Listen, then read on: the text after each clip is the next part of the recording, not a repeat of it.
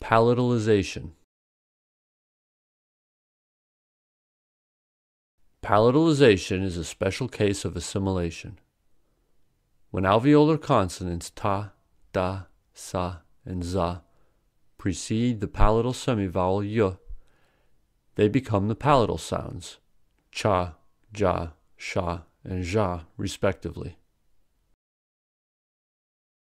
As in most cases of connected speech, palatalization mainly happens in fast speech. T plus y equals ch. These are example words and phrases. Nature, natural, future, feature, creature. Don't you? Let you? Get you. D plus y is j. These are example words and phrases. Gradual, graduation, individual. Did you? Had you? Would you? Could you? I followed your instruction.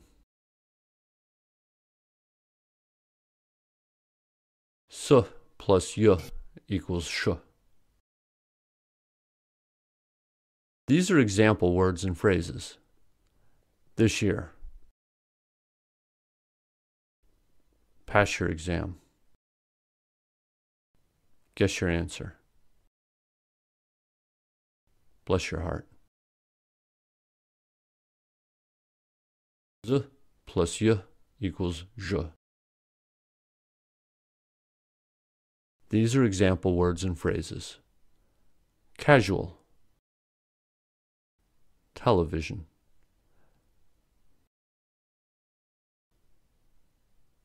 those years, these years. When's your birthday? When does your sister visit?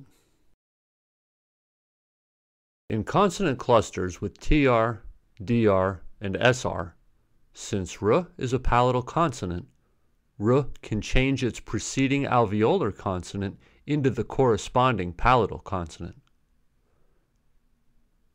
Train, train. Tree, tree. Drain, drain. Sri Lanka, Sri Lanka. Strange, strange. We should note that in both British and American English, palatalization mainly occurs in colloquial, careless speech. In a formal setting, in academia or business, people tend not to use palatalized consonants in phrases. In this chapter, we examined the salient pronunciation features of connected speech.